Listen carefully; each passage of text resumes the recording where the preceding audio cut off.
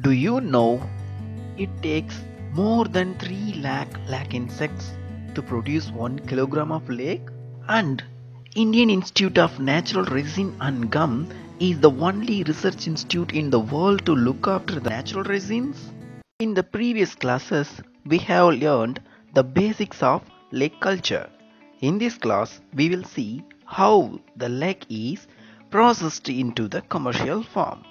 I'm your teacher Vignesh. Let's get into the topic. Dhoni finishes off in style. A magnificent strike into the crowd.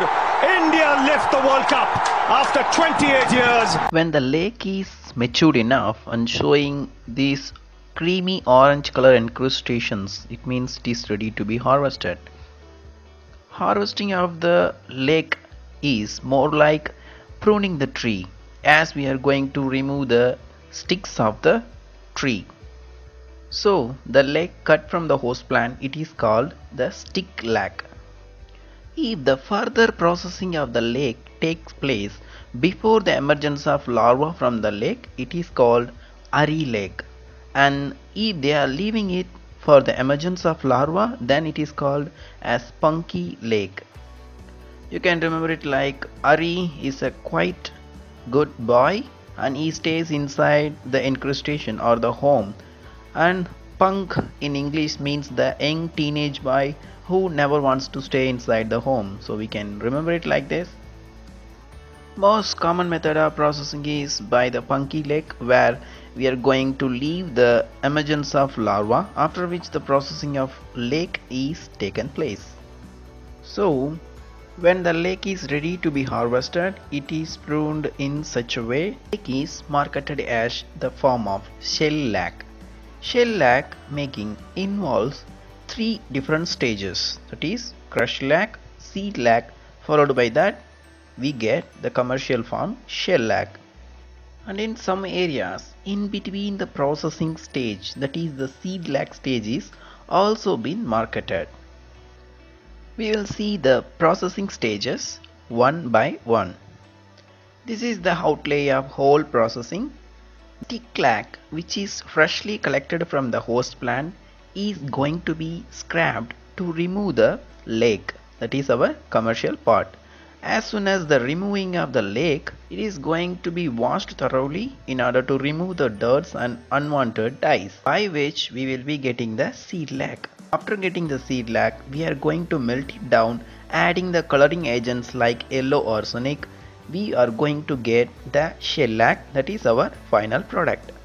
This is how the manual method of scrapping is done.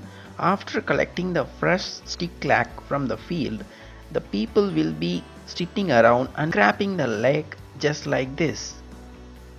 This is the recent technology of scrapping the lake. It is developed by the Indian Institute of Natural Resin and Gum, Jharkhand, in which the removal or scrapping of lake is mechanized. This device made the lake scraping easy. By simply putting the stick lakes inside, we can separate the sticks and the lake. As soon as the stick lake is collected, we are going to scrap the legs off and we are going to do the milling. After which it is going to be called the crushed lake, which involves the removal of lake from the branches by twisting or scraping by knife or by the mechanical devices, and the scrapped material is removed with all the dirt and finally the crushing. So as soon as the milling is over or the crushed lake is ready, the next we are going to remove the unwanted dyes and the small dirts in it. It is locally done by adding the water and walking over it by the local workers, by which the red dyes will be released in the below side and which will be collected and used for the dyeing of the fibers. After this process, seed lake is rinsed and prepared for the processing. So after the removal of dirts and dye from the crushed lake, it is called seed lake or the grain lake. The scientific method involves keeping the crushed lake immersed in water in the cement tubes for 3 days, later which the stirring and the draining of the supernatant color liquid is followed, and the settlements will be transferred to the larger size vessel. Then adding the water and the lime at the rate of 1 kg per 160 kg of wet is added. The dye which is collected in the below is collected, and bits of twigs and the insect parts that is floating in the vat has to be removed. This is how the red dye is removed locally, and this is the washing barrel that is used to remove the red dyes, which is developed by the institute. After washing the shellec, the drying is taken and the shellec will be looking more like this. And as I told earlier, in some part of the locals, they are also selling the shellec. The last part is the shellec production by the hot melting method, in which the shellec is going to be mixed with the arsenic sulfate to give the yellow color. Then they are put in the cloth bags with the length of 9 meter and the diameter of 0.6 meter. Keeping it inside the cloth bag with this range, it is going to be heated in the open fire by rotating the bag continuously. When the legs start to melt and it start to oozes away from the cloth bag, and they are going to stick in the outer surface. Leg ooze will be collected in the cylindrical container containing the hot water, and they are going to be cooled it. Later which the sheet of leg will be formed. Again the heating and stretching by the hand is done. After cooling it, the leg sheet, then it is going to be break into the flakes. Here we can see the cloth bag in which the leg is kept, and they are rotating it. In one side there is a heating source by which the leg started to come out as a ooze. Collecting the oozes, there they are keeping it in the cylinder which contains the hot water. Further they are going to stretch it and polishing it by the cloths, and further it is stretched manually, then kept it to cool down. So that was the process by which the shellec is formed into the flakes, which was the old method of leg processing. Now there are mechanized devices in which directly the leg sheet is being formed, and they are done with higher efficiency.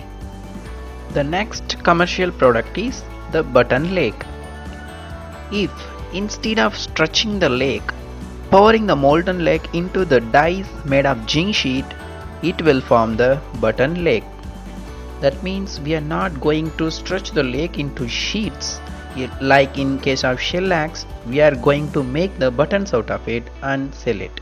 Here also we can see the same procedure where we can see the cloth bags is going to be rotated in one side with the heat source with the legs inside them, and they will be oozing out, and the oozes will be placed in the zinc sheet instead of stretching them, which will form the button leg. You can see the same process here, and in the other side, as the cloth bag is continuously rotated or twisted, the leg will be oozing out, and after which it is going to be collected and kept it for cooling down and sold it in the market as a button leg.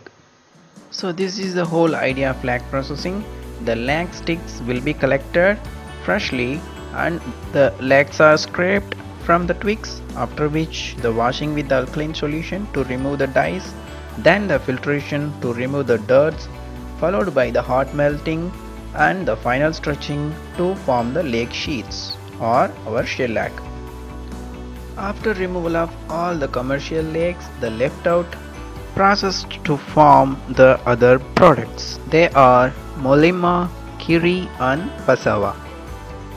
The dust-like materials that is separated from the shellec, which will be containing 70% of the shellac, will be called as a Molimma, and after twisting and heating the cloth bag fully, the left out portion with the dirt is called Kiri, which will be having 50% of recoverable shellac. Pasava is recovered from Kiri. After the Kiri is taken away, the left out portion is called Pasava, which will be having 25% of shellac. So by remembering the order we can easily remember this with the simple shortcut, that is Mokipa. Mo for Molima, Ki for Kiri, Pa for Pasawa. From Molima to Kiri, Kiri to Pasawa. Mokipa. So these are all the products that we were talking about: shellec, the crushed product, shellec, and the button lac, the final one, that is garnet lac or the left out one. All these things are marketable products. Moving on to the uses of shellec, as we already know that shellec is having its own market potential, like in painting, in electrical insulators, and automobiles, which will be the main product to form the weightless products, the waterproofing inks mainly, and the high quality floor polishes and the ceiling wax, and the other uses is like the gramophone, in which the material is formed out of the shellac, and in the pharmaceutical industries, as we already talked about the Ayurvedic medicines and the pill coating with the shellac. Even to form the chocolate coating also the shellac is used, as it is organic and not having any side effects. As we all know that the eri silk is comparatively less value one. So in order to make them high value, the lac dye is being used to form the red color eri silk. And the lac is also used in the skin cosmetics and the dye for wool and silk. Preserving the zoological and the archaeological specimen is also done by the shellacs. These are the lac bangles made out of the lac, that is shellac. There are particular community of people who is producing an expert in making these lac bangles. Okay, let us move towards the question part. The only research institute in the world to do research in natural resin is located in Gujarat, Lucknow, Namkam or Mumbai. Which among this is a right process? Crush lake, stick lake, grind lake, shell lake, or grind lake, crush lake, stick lake, shell lake, or stick lake, grind lake, crush lake, shell lake, or stick lake, crush lake, grind lake, shell lake. Which one is the right process? Kiri lake contains 50% shell lake, 70% shell lake, 25% shell lake, or 90% shell lake. Lake is used in chocolate coating, Ayurvedic coating, floor polishing, waterproof ink. Which is right, A, B and C, or all of the above? Punky lac is lac processed after emergence of larva, lac processed before the emergence of larva, unprocessed larva, or the lac that is collected from the host. Find the right answer. The last question is, find dusty material that is settled from the seed lac is Pasawa, Molema, Kiri or Punky. That's all about the today's class. In the next class we will be discussing about the common natural enemies that is affecting the lac culture. See you in the next class guys. Until then, bye bye.